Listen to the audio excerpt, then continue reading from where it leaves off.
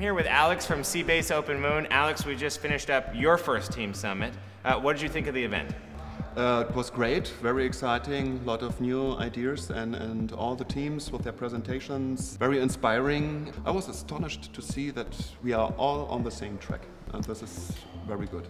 Google Lunar X PRIZE at the moment is not only the most fascinating competition, it's a very necessary competition. We need that competition. It's finally time to open space for private business. It's not about greed. It's not about making money. It's about culture. It's about solving problems.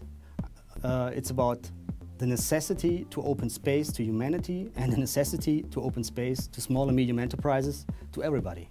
Can you give us a quick update on the major activities of your team over the past few months since the last team summit?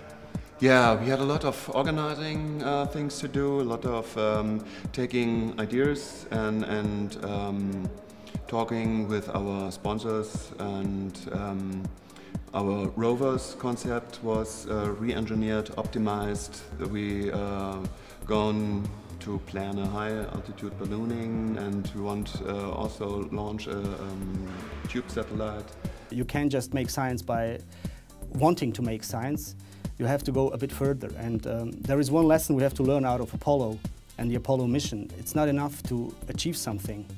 We saw that it's possible to land on the moon. We know that it's possible to land on the moon for 40 or 50 years, but we didn't find a way to stay on the moon.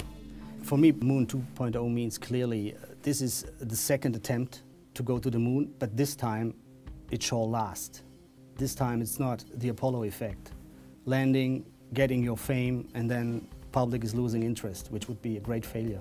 In my eyes, it's not worst case if nobody lands on the moon. In my eyes, worst case would be if everybody lands on the moon and nothing happens. So you just mentioned a bunch of the cool projects that you're working on. Which of those do you think fans will be able to follow along with just in the next few months? Well, we've got all our social media, Twitter, YouTube, Picasa, and an Open Moon info. We've got our own blog where you can follow us. It's in German and in English. The special point in our team is, or the point which distinguishes us from most of the other teams, is that we want that open source stuff which work wonderful with Linux, which would work wonderful with Wikipedia, but which wouldn't work one-to-one with hardware building, of course.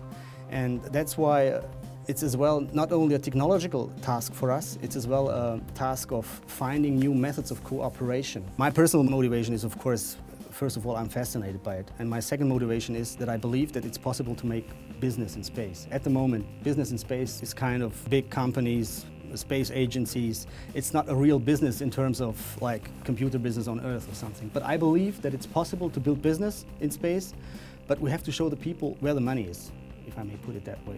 We have to show the people that there are concepts which work, which makes it feasible and makes it reasonable to go into space. So the fans you've already got and the people who will become fans by going to those links you just mentioned, if they want to help out the team, is there anything that they can do?